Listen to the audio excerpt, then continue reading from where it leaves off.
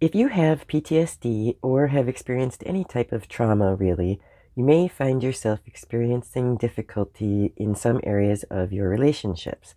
Trauma healing comes with many challenges, and in this video, we're going to talk about some of the things that we can do as trauma survivors to strengthen our relationships.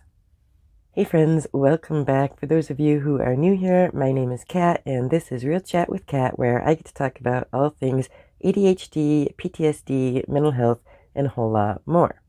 In this video, I'm going to chat with you about things that we can do as trauma survivors that can help to minimize the impact our trauma has on our relationships.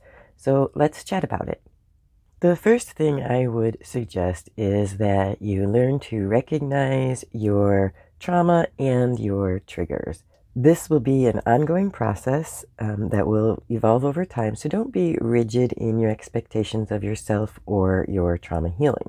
As you heal from your trauma, you will experience, or you may experience, many different things, and in a future video, I'm going to talk more in depth about what those challenges might look like.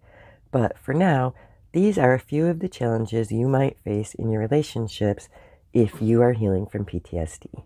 You may experience intense mood swings, frustration, anxiety, decreased sex drive, trouble with intimacy, difficulty trusting. You may experience feeling withdrawn or isolated. You may have a negative self-image. You may start to isolate and avoid people or places. You may have trouble feeling attached, and you might begin to withdraw from even those that you love. These are just a few of the symptoms that you may experience while you are healing from trauma. Recognizing your trauma and the things that start to trigger that trauma is really the first step in strengthening your relationships all around. Once you recognize your trauma and have begun to untangle your triggers, you will begin to develop coping skills to help you manage. These coping skills will look different from person to person based on a variety of things. They may look different based on the nature of the trauma that was experienced. They may look different based on cultural or family or spiritual or religious values. It's going to be things and people who help you manage and minimize the impact of your trauma and your triggers.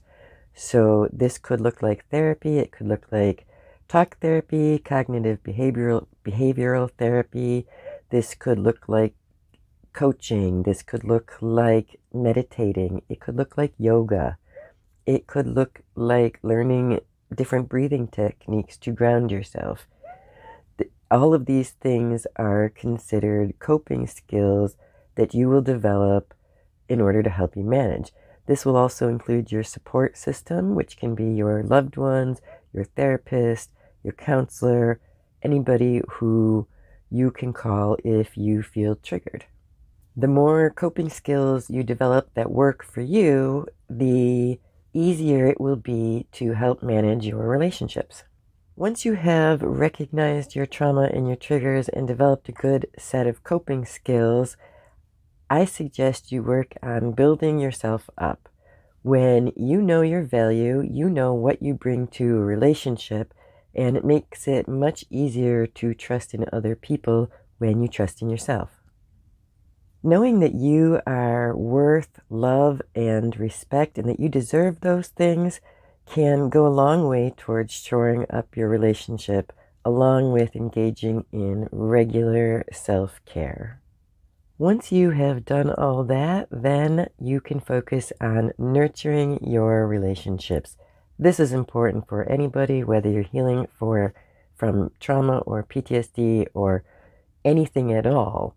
Everyone should be working on nurturing their relationships. And again, how that looks is going to vary from person to person, and I will do a future video, probably next month, about how to specifically work on nurturing your relationships. But it basically comes down to spending intentional time and creating intentional space for your loved one, your friend, your partner, and for that specific relationship in your life. That's all I have for you today, friends. I wanted to take the time during the Valentine's season to talk about love a little bit.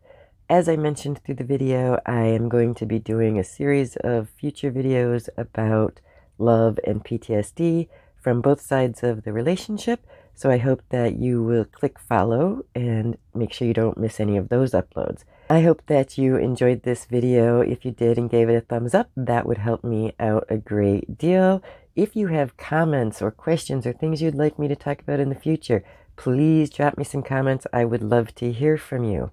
I hope that you are having a lovely day and a lovely Valentine's season, and I will see you next Thursday.